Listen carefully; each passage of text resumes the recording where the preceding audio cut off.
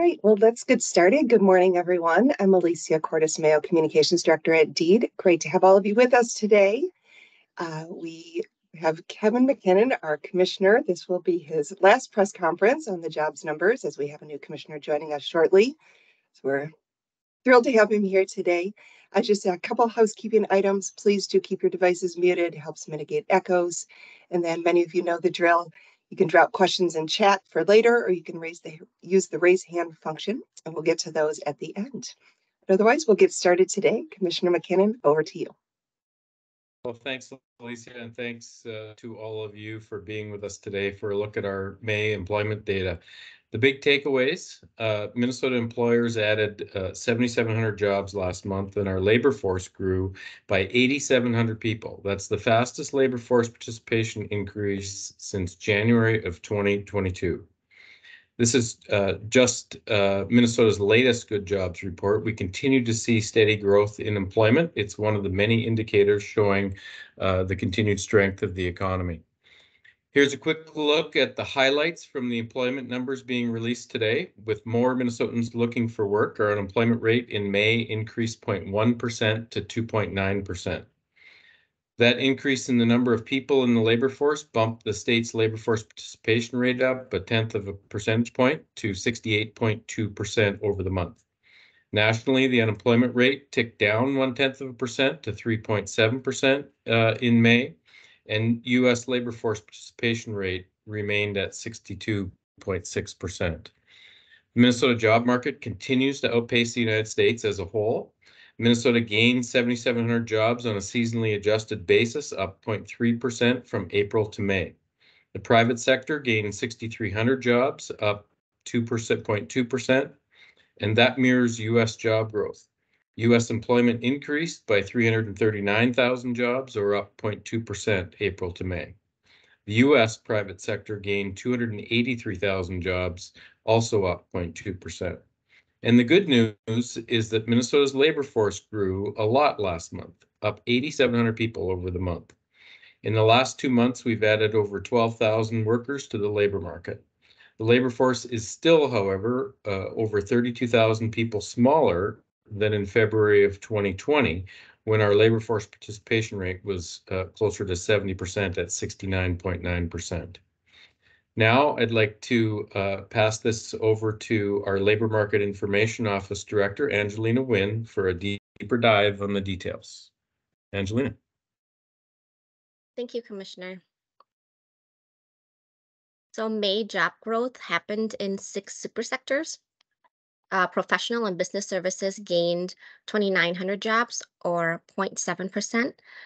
Growth was concentrated in administrative and support services sector, while the professional, scientific, and technical services sector lost a little bit of jobs. Leisure and hospitality gained 2,300 jobs, or 0.8% growth, and this growth was entirely in accommodation and food services sector. Educational and health services gained 1,900 jobs, or 0.3%. Government gained 1,400 jobs, 0.3% growth as well, with the strongest growth being in local government sector. And construction gained 1,000 jobs, or 0.7%. Other services gained 100 jobs, or 0.1%. Manufacturing did not change over the month and is still at 326,000 jobs.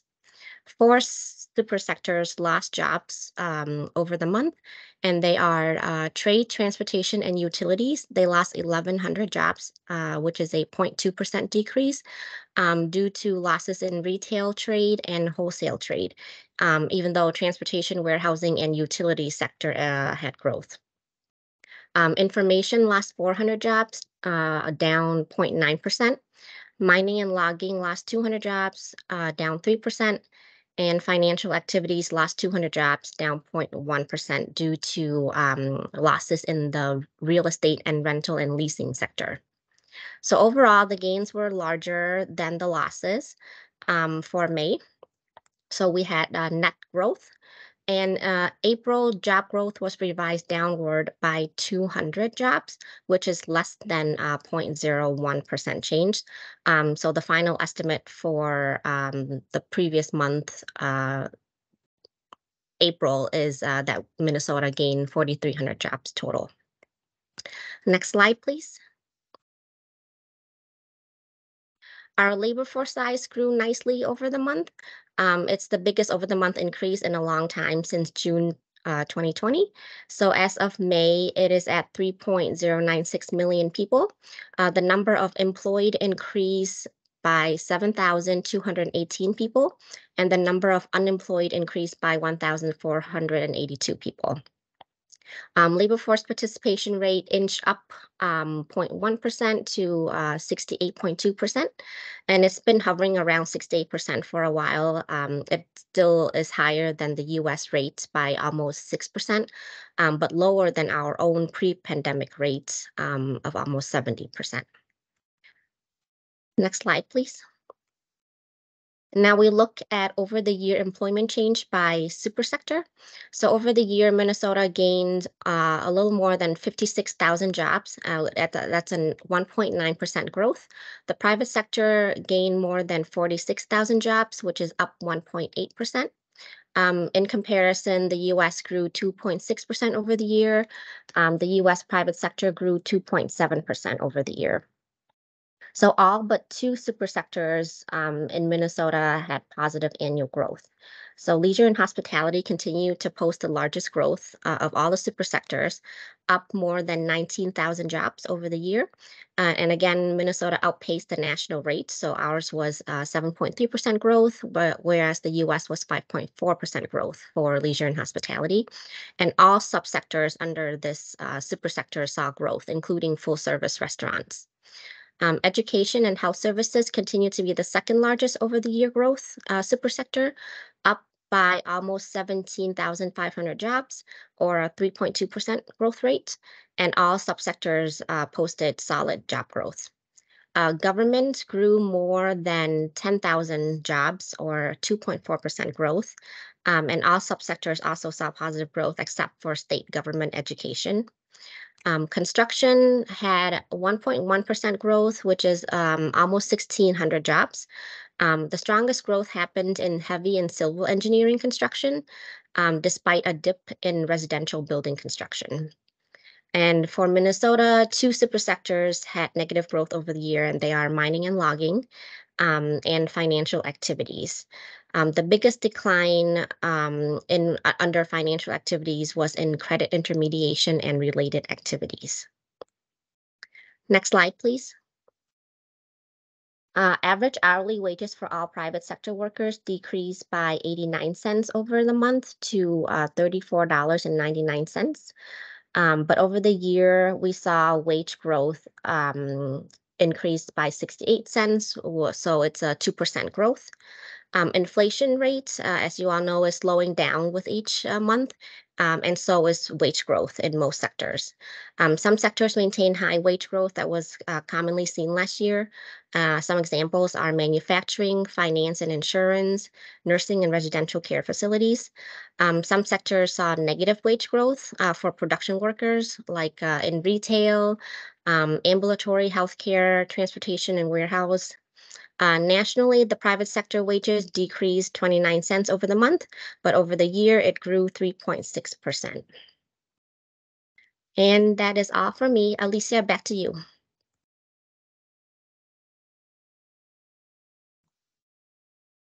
Great, thanks, Angelina. So we welcome questions. Brian, you've got your hand up already. Over to you. Good morning.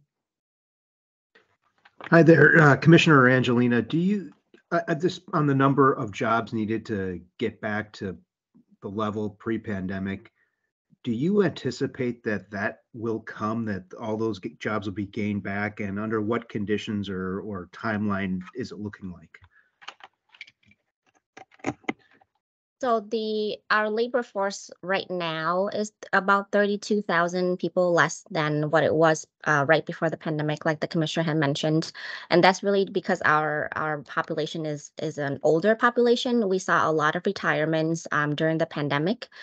So in the recent months, at this if this growth that we're seeing continues, then we should eventually get back to how it was pre-pandemic. But it's really hard to say like when that would happen. Thanks, Angelina. Kavita, over to you. Good morning. Morning. I was wondering if you can say anything about who you think may be returning to the labor force, or what some of the factors might be driving the higher people returning to the labor force. That is a great question.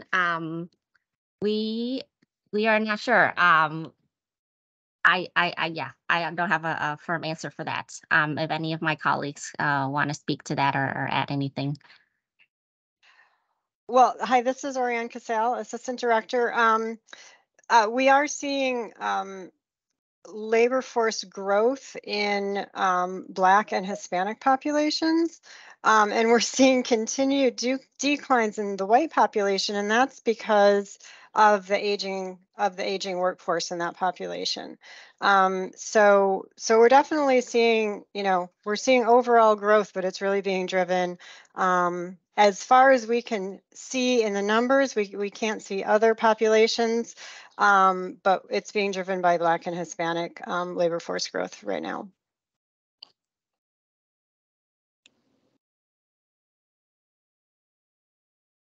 You're certainly welcome to put questions in the chat box, or just use the raise hand function. Hi, this is Tom Hauser from KSTP. Can you hear me? We can. Thanks, Tom. A quick question.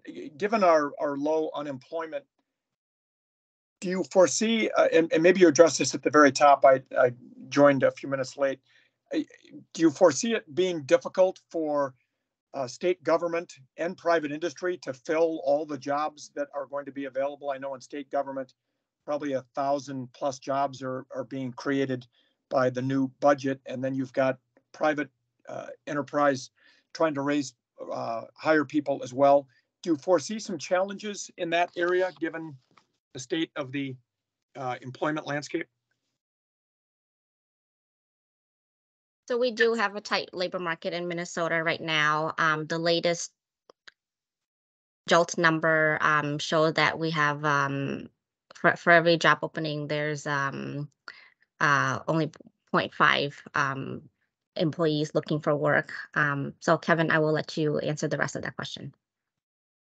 Yeah, thanks, Angelina. And I would say clearly we need more people in the workforce, and we are working as diligently as we can to facilitate that. Yes, getting our labor force participation rate back up would certainly help. But longer term, I think it's also clear that our labor force size has to grow, which means we continue to need people moving here and joining the labor force. So this is an area where I think it's very clear that the legislature invested heavily in, particularly to get people who are on the sidelines here in Minnesota back in the workforce, but also as well to help facilitate more residents here in Minnesota. So we're looking forward to implementing a lot of that here come July 1st. And Kevin, if I can ask a follow-up, I hosted a forum with some state lawmakers yesterday, and they were talking about how there's going to be a lot of competition between private industry and state government in trying to hire some of the same workers for various jobs. Do you see this becoming a very competitive job market that might actually be good for people who do want to enter the workforce in terms of their pay and benefits? Yeah, I think this is obviously a good time to be looking for work. I think you've seen various articles of some of the items that the private sector is doing to obviously attract people. I know the state enterprise is working hard on that as well. Across all agencies, and so, as I mentioned, I think it is a very good time, obviously, to be looking for work in Minnesota, and we would welcome those people to be joining the labor force. Thank you. Kavita, back to you. Yeah, I guess two things. First, if you have any update on what you're seeing in terms of trends with unemployment claims, if you're seeing any increase there. And second, I was just going to point out that like we are also seeing some slowdown in wage growth, and I was just wondering if you guys could elaborate a little bit more about what you think might be happening there.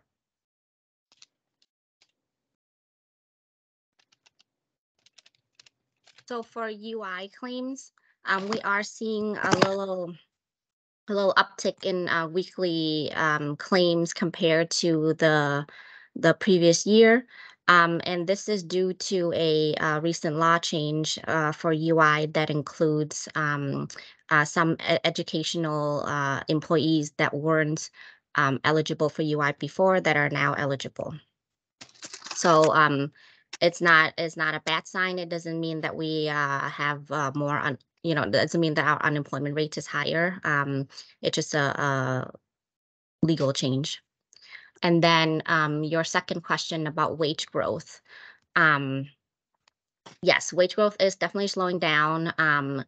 It makes sense from an economic perspective in that employers cannot keep up with high wage growth that we've seen last year and earlier this year. Not all sectors can keep that up for a long time.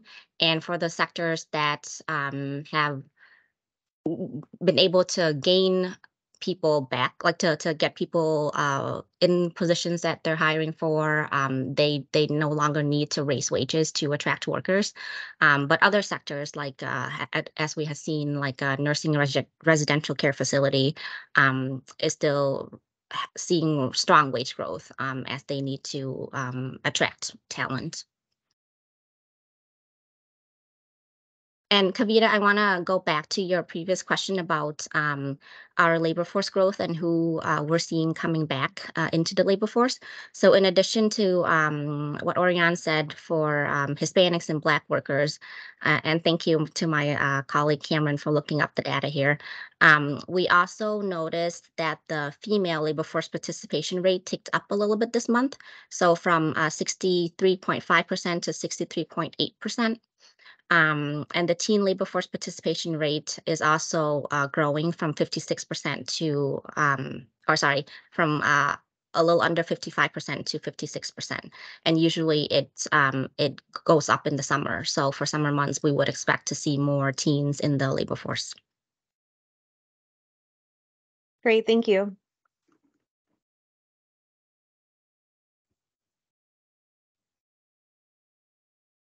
Are there any additional questions today?